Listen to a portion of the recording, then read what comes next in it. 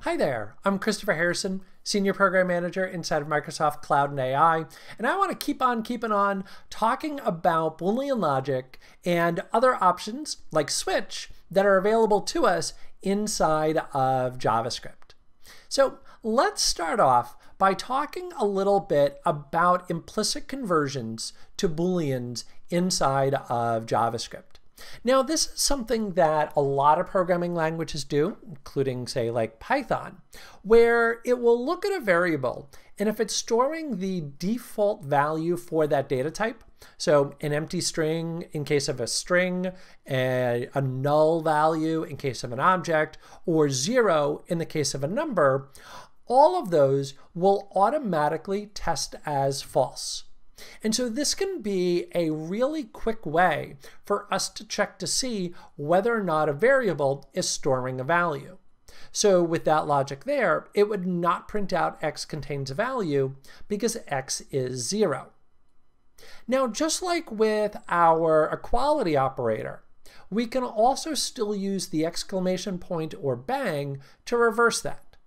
So if I take that logic and I put a bang in front of the x, now what's going to happen is I'm looking to see whether or not this does not contain a value, because it's going to convert that x into a Boolean, so it would be false, and then it's going to reverse that into true. And so now in this case, it's looking to see whether it's looking to see that it contains no value, and that's what it's going to display. And just like I sort of tripped over my words there, it's a good reminder that when you're writing your code, you typically want to look for the positive rather than looking at the negative. Finally, strings in JavaScript, when we're doing our comparison, are going to be case sensitive. So in this particular case, where I've got my name equals Christopher, lowercase c, and then I'm going to do my comparison with a capital C, those two strings are not going to be equal. You could handle this by either converting them to all upper or all lowercase, or you could also take a look at something like locale compare, which you can look inside of the supporting documentation for a little bit more information on that. Also, just like other programming languages, we can combine comparisons by using the AND operator, which is the ampersand, or the OR operator, which is the pipe. Now, keep in mind that with AND, both sides need to be true in order for that to evaluate as true. And with OR, only one side need be true in order for that to evaluate as true. Now, one thing that you might have noticed is the fact that we've got a single and a double of each one of those. You might be wondering, what's the difference?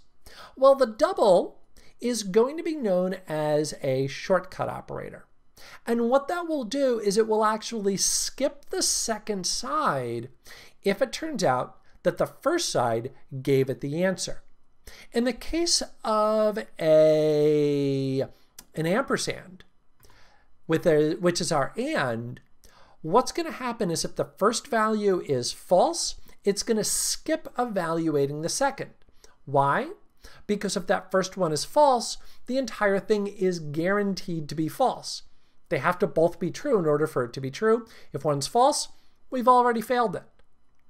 And the same is going to hold true with our OR statement. Of course, the difference is the fact that if the first one is true, now we know it's going to test as true, and so it will wind up skipping that one. As a general rule, you want to use that amper and pipe pretty much always, because it's always going to be what you want. I've only run into a couple of cases where what I wanted was the single one. Now, if we take a look at how we can combine these, you're going to notice on our else if that I've got my OR. So if the status is 400 or 500, then we're going to print out error. Now, you might be looking at that And you might be going, wow, there could be a lot of different values here that I want to go in and test for and do different things on, and I could wind up with a really long statement here. Well, this is where switch, or as some people like to call it, a case statement, or maybe even just switch case, comes into play. That with a switch statement, what we'll do up at the very top is indicate this is the value that we're going to test. So we're going to test our status.